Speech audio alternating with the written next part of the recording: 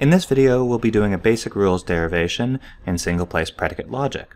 This is a bit of a trickier question, but what makes it tricky isn't actually the new predicate stuff. What makes it tricky is that I have to use some tricks and techniques we learned in sentential logic derivations to actually get through the question. Fundamentally, though, what's going to help us through this is the golden rule of derivations, which is EI first, UI to match. And other than that, we'll just use our skills of proof structure and show line breakdown, contradiction generators, and stuff like that to get through. This is a bit longer derivation, but it's actually not so bad. So, line 1, show. So here, when I write my show line, I notice immediately that the main connective, actually the main operator, is a universal. So the first thing I need to do is show line breakdown and make sure I do it correctly. So to show this, what I really need to do is show an instantiation of it, and we always instantiate it to the exact same variable letter, and that's that. Now that I have a new show line, I continue my show line breakdown, and this is a negation. It's neither a universal nor a conditional, so I just do an assume ID, and I'm left with a nice universal statement. No problem. Assume ID. So line 3, which is my assume ID, is a universal. Premise 1 is an existential, premise 2 is a conditional, so I'll highlight that. Premise 3 is a universal, and that's it. So, of course, the golden rule says EI first, UI to match, so the very first thing I'm going to do without thinking is existentially instantiate this. And EI says you can drop the quantifier, all the instantiation rules say you drop the quantifier, and you replace it with a brand new variable letter that does not appear anywhere in your proof. So I'll choose I. Fi or Hi. And that's premise 1 existentially instantiation.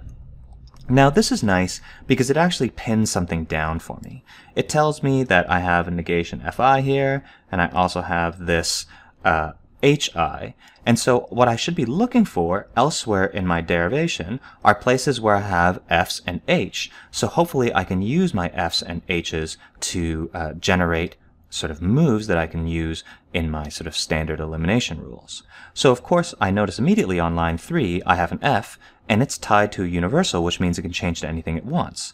So of course I'm immediately going to change it to Fi and Gi, and that is line 3 universal instantiation. Now I can simplify these, so I'll do so.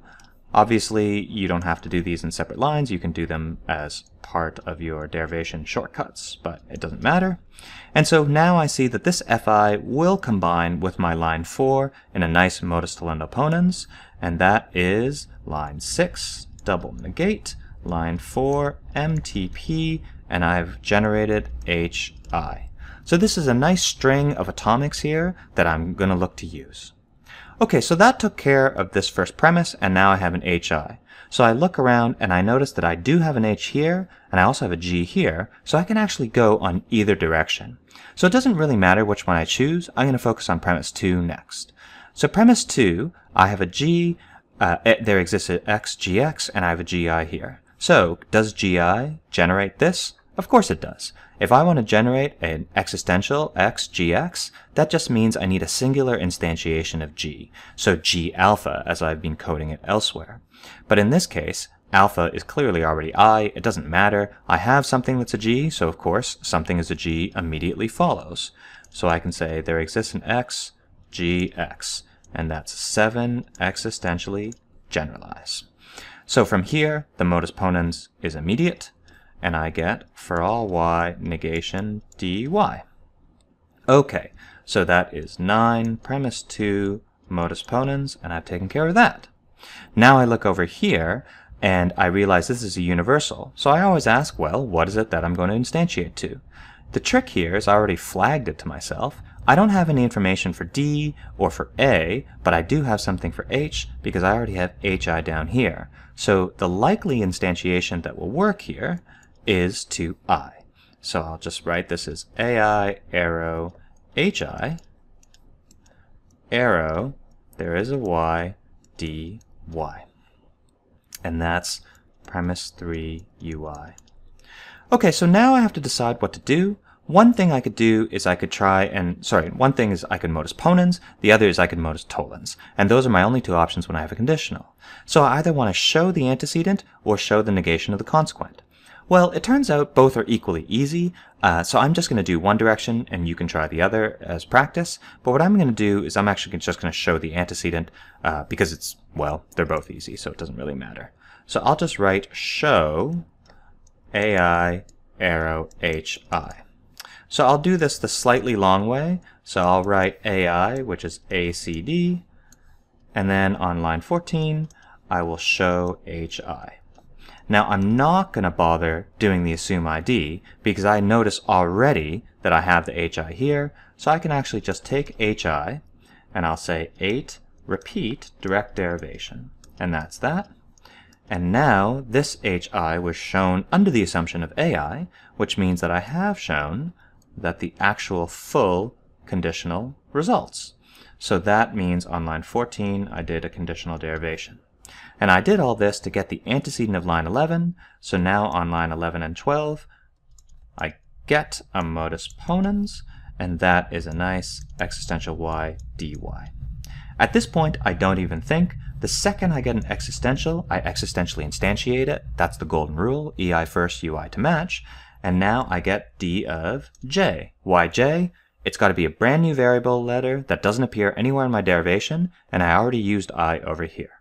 So that's 17 EI. And finally, now I have good guidance here. This is dj, and I remember that I have this d over here that is unused, and so I'm ready to universally instantiate line 10 to get negation dj. Because of course UI says you match. You can UI to anything you want. So this is 10 UI. And of course that is my indirect derivation. So I say 1819 ID, and that boxes this main show line. Now to finish the derivation, I just have to show that the universal follows, but of course the universal follows because I showed that this property holds for an arbitrary member of my universe, y. So if it holds for some arbitrary y, it holds for everything. And so the short way to do that is just to say on line 2, I did a UD, box, and close. So you can see that I really just followed my EI first, UI to match rule, and then I did some thinking about how I wanted to generate and attack each of my premises here so that I get all the parts and then I just get a simple contradiction from some clean atomics.